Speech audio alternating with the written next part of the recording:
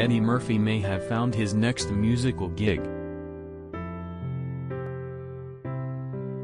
The Dreamgirls actor, 60, is in early talks to portray the Godfather of Funk himself, George Clinton, in an upcoming biopic. Murphy will also executive produce the flick, according to Deadline, with John Davis and Catherine Davis through their Davis Entertainment production company.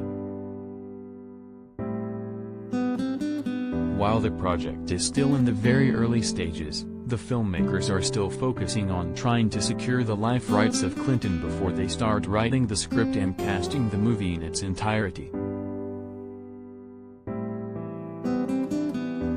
The film will follow Clinton, 80, and his childhood in North Carolina in the 1940s to the creations of his legendary collective Parliament Funkadelic. The biopic will also chronicle his influence on singers of the hip-hop generation including Tupac Shakur, Dr. Dre, Snoop Dogg, Ice Cube, Outkast and Wu-Tang Clan. The Dolomite Is My Name actor also recently signed a 3-picture deal with Amazon Studios last year. The Rock and Roll Hall of Famer is regarded as the godfather of funk, and is an innovator of the music genre alongside James Brown and Sly Stone. He was inducted into the museum in 1997, alongside 15 other members of Parliament Funkadelic. The bandleader and his mates were given Grammy Lifetime Achievement Awards in 2019.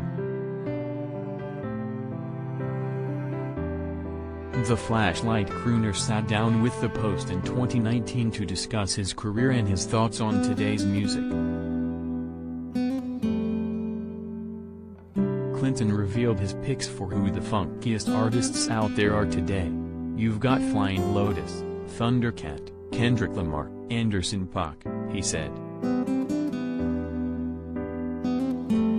He continued, "Those guys, they just play with the funk with their new version and the old funk. Funk is the DNA in hip-hop and any dance music, pretty much. You got a booty, you gon' want some funk up in there." Of the advice he would give to his past self, the Atomic Dog singer noted, "You ain't getting high. You think you high, you ain't getting high. You ain't doing nothing but wasting time and money. You get caught up in whatever is the going, trendy chemical substance. You get caught up in that, and it takes you a long time to wiggle your way out of it, if you do," he said at the time.